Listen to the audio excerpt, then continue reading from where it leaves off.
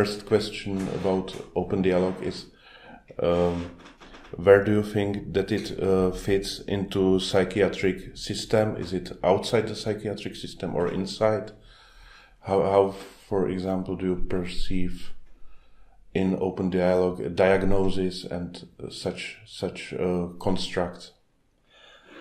I think the psychiatric system should be based on open dialogue. I think that means that we don't necessarily need diagnosis. I think a lot of people also outside of open dialogue are beginning to realize that the diagnostic system is not of much use, and in fact it's very often stigmatizing to people. But open dialogue as a way of organizing mental health care, I think it should be the foundation of all psychiatric services. So how did you come to promote open dialogue? You are an anthropologist, I think. Yeah, that's right. How did it come to you, this? I met a wonderful group of people in central Norway who wanted to change the system, and they looked all around the world to see what was the most inspiring way of organizing mental health care, and they found open dialogue. I was working at a university at the time, and they approached us to organize some training, and as soon as they described it, for me as an anthropologist with a focus on relationships and communities, it just seemed like such a simple but brilliant way of organizing mental health care. And that was about 20 years ago, and I've been working with it ever since. Mm-hmm.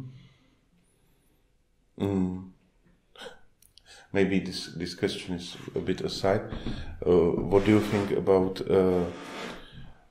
other approaches, like maybe anti-psychiatric approaches or some approaches about transpersonal psychology or something like this? I know that they don't want to use the terms schizophrenia, they use other terms, but I don't like them too much because I think that they also split the people with schizophrenia from the people with crisis or spiritual emergency. Or I think I like that better. I think I personally don't think there's any reason to believe that schizophrenia as a well-defined mental illness actually exists.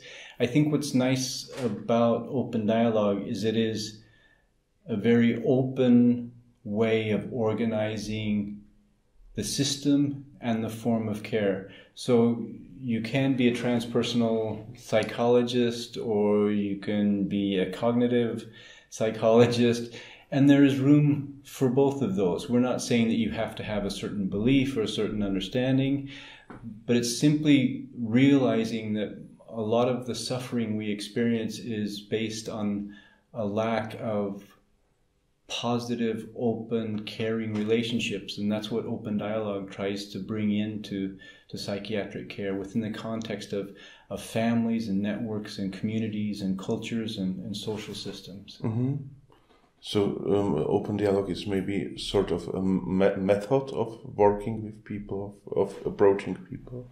Yeah, I think not so much a method, but an approach and an attitude, but it also entails a way of organizing systems. I think in most of Europe and the Western world, mental health care is getting fewer resources, and so we're forced into this system where we're just handing out medication because they don't have the funding or the money or the personnel. And so open dialogue says that we have to find time to be together, to learn to trust each other.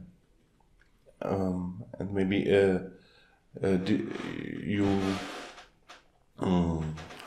you had some training here in Czech Republic to train people in open dialogue approach, and maybe my question is if you also worked with people in this approach, I think with ill people, or if you are only sort of scientist and philosopher of the approach. Yeah.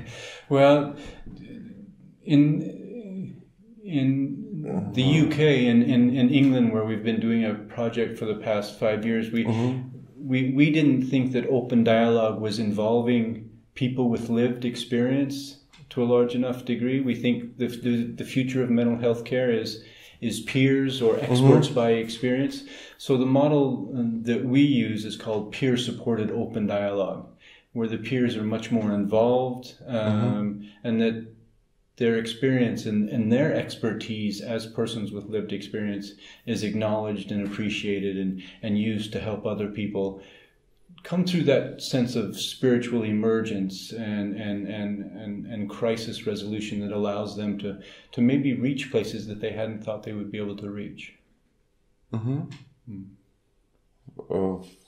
Personally, I must say I was cured by the normal system of psychiatry, and it was very difficult also for my family because no one had enough information, and even with me, no one was speaking in the hospital. They only once a day, 2 sentences, just some question. Yeah. So I hope that you will be very successful with this approach. Well, I'm very inspired by what's happening in the Czech Republic. I work both at Zarada 2000 in Jeseník and working with Narrative here in Prague. I think there's a lot of people who really want to create change, and I think the peer movement is really important. The survivor movement, the Hearing Voices network is also very strong. So I think there's lots of reasons to be optimistic for the future of mental health care in the Czech Republic. Thank you very much for this interview, and good luck. Well, thank you very much for interviewing me, and good luck with your work.